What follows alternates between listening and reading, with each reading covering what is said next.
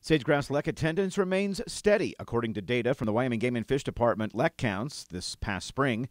Lek attendance was up in 2022 at just over 6% from last year. More birds appearing at leks is thought to be due to the natural population cycles of sage-grouse, combined with good moisture that benefits habitat. Annual counts carried out by Game and Fish, Bureau of Land Management, consultants, and volunteers this past spring counted an average of 17.9 male sage-grouse per active lek.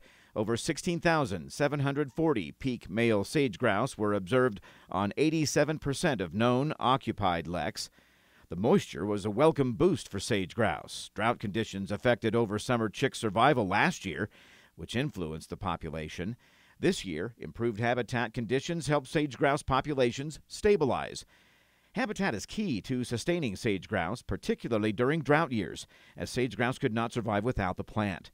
Wyoming continues to invest significantly in efforts to conserve sage-grouse habitat with projects that build resiliency in the ecosystem. The percentage of known active and inactive leks throughout Wyoming is also monitored. A lek is considered inactive if no birds or signs of strutting are observed under ideal conditions during mating season. Active leks remain steady at 75.6%. Data on sage-grouse lek attendance goes back nearly 6 decades, charting the cyclical nature of the bird's population. Sage-grouse populations rise and fall.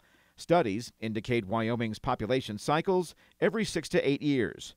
Wyoming sage-grouse populations hit an all-time low back in the early 1990s, following an extended drought and loss of habitat.